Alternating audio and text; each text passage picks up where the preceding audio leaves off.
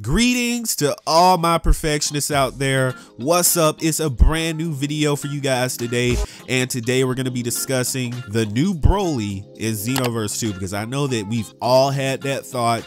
We've all been imagining what would the new Broly be like in Xenoverse 2, and where does he fit into future DLC, because obviously he's not coming in DLC Pack 7.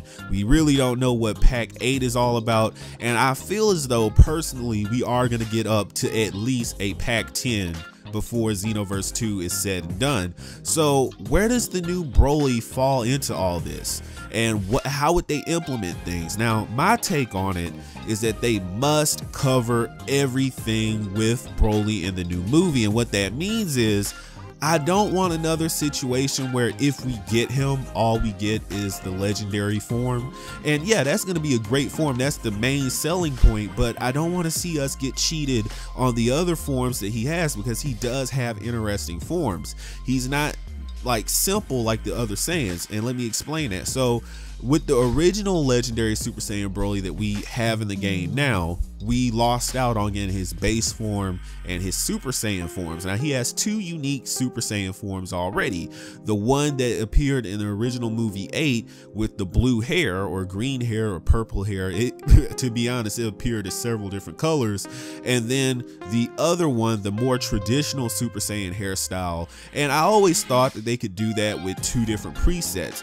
One for base form and one for legendary Super Saiyan. And then in the base form you would have two different costumes, one with the control ring and one without it. And whenever he went Super Saiyan, the one with the control ring would have the blue or purple hairstyle, and the one without the control ring on his head would just be the basic blonde hairstyle that we've come to know and love. With this new Broly, however, he has a variety of forms. So his base form, which is really powerful because it can go toe to toe with Super Saiyan Blue post Tournament of Power Saiyans, and then he doesn't necessarily shoot up to Super Saiyan. He has his angered base form, which I'm sure we all want to see in the game. We don't want to just get the legendary Super Saiyan form, which is again the main selling point. We want to see that angered base form as well, the one with the yellow eyes, the partial Super Saiyan transformation hair, and then of course we want to shift into the Super Saiyan transformation, which is not full-blown LSSJ, but just the Super Saiyan form. And you know, to be honest, it has the eyes whited out as well, so I don't know if we're gonna call this angered Super Saiyan or whatnot. I want to stay far away from the Berserker Super Saiyan name, because that's nothing but fail, but you get my point. I want to see all of Broly represented, and I've been having thoughts, man. I want to make a blueprint video for Dimps to follow, because at least with the legendary Super Saiyan, I see so much potential with his combos. Like honestly, think of the most brutal combo animations in the game. So there's two different combos in the game that I'm thinking of that would fit Broly perfectly.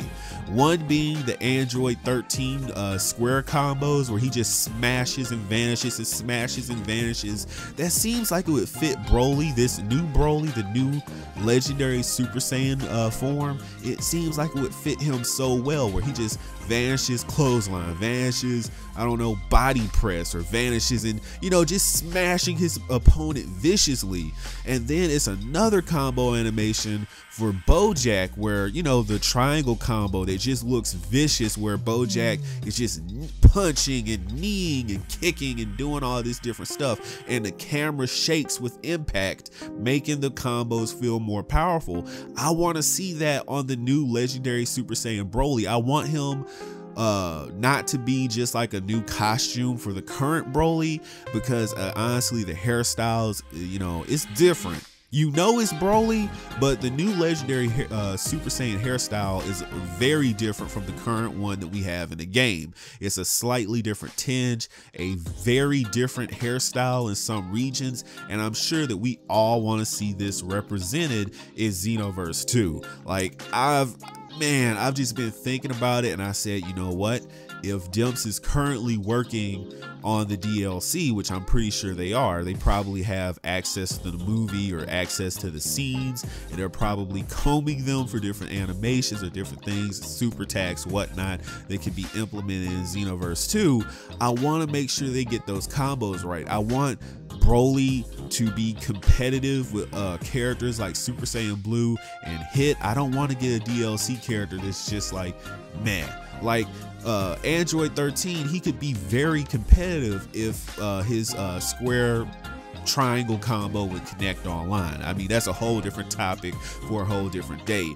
And then of course we got to break down super attacks. I made another video in the past where I was talking about like bonus super attacks that we could get in Xenoverse 2 from Broly, where I went through Infinite Worlds and Budokai 3, and I said, you know what, we need these super attacks, that super attack, you know, all this different stuff that would add content to Xenoverse 2, because they've said it.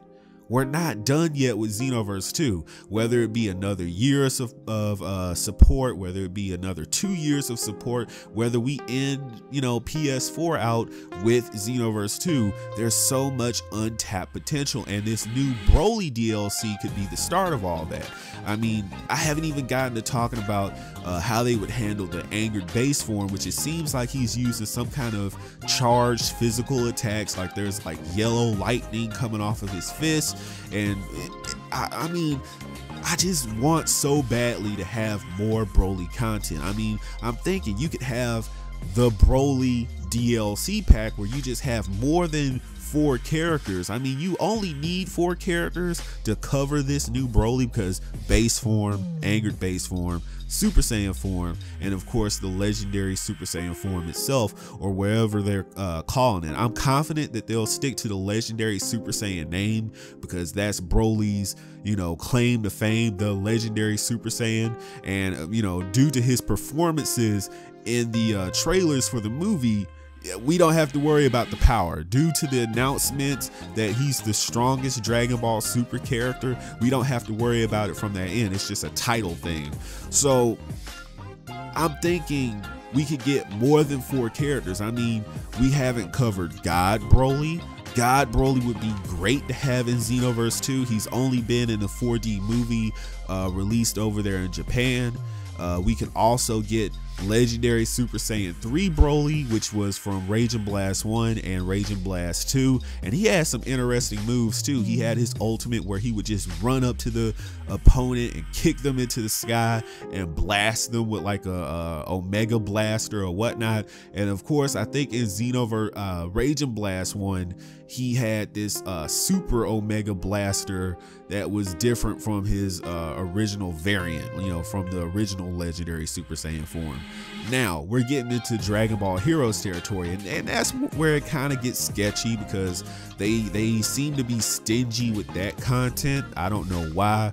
Maybe they're just trying to keep it exclusive to Japan, but I could see them doing something like Super Saiyan 4 Broly. I mean, Super Saiyan 4 Broly has been something for like 5 years. That's a long time to keep something exclusive over there, and that could be like a huge selling point for a hypothetical Broly DLC. I mean, they could ball out with this.